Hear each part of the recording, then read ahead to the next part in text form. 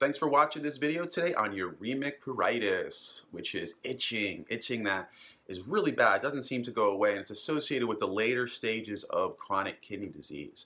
Now, when I was in the later stages of kidney disease, I remember this itching that just doesn't go away, and it's really hard to control. And I used to get it on my legs, and I scratched to the point many times where I was bleeding. And back then, there weren't a lot of therapies or much you could even do about it. But fortunately, today, with so much more research out there, there are some natural options that you can implement on your next trip to the pharmacy or the next trip to your health food store. So in this, we're going to cover an article that was in the Complementary Therapies in Medicine in the January 2021 issue, and it was titled Complementary and Alternative Medicine Therapies for Uremic Pruritus, a Systemic Review of Randomized Controlled Trials. So they looked at a whole bunch of studies out there, and they have about 5 things that they recommend. So the first 3, which have shown to be pretty effective, was acupuncture, acupressure, or topical, so a cream of capsaicin. And what capsaicin is from chili peppers, okay? And they make this cream that you can put topically. You can find this at any pharmacy. They have them in every pharmacy, and you use it topically, and it helps relieve a lot of that itching. So that's something that's a few dollars over at your local pharmacy that you can pick up. If you have access to acupuncture, acupressure, those are 2 things that have also shown to be effective.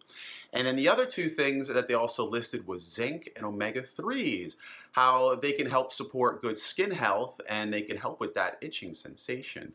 So omega-3s are very important for kidney health. We discuss them a lot in other videos. I also talk about zinc and how when you have kidney disease, a lot of times you have low zinc levels or you're deficient in zinc. So it is recommended to take a little bit, whether in a multi, separately. But if you have uremic pruritus, you're looking to do something about it, try those 5 natural options which have shown to have some benefit. Acupuncture, acupressure, topical capsaicin, okay, which is comes from capsicum is the herb, also known as chili peppers. You can buy that anywhere. And then there's zinc and omega-3s. And with the zinc and omega-3s, you want to dose them properly. So take a look at our other videos about that. But if you're dealing with this, you're looking to do something, those are 5 options you have, and something that you can try really within a few hours of watching this video, because you can just go to the store and pick up some of those items.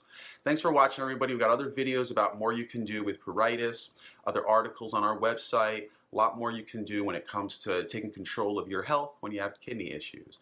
Thanks for watching, everybody. HealthyKidneyInc.com. Bye.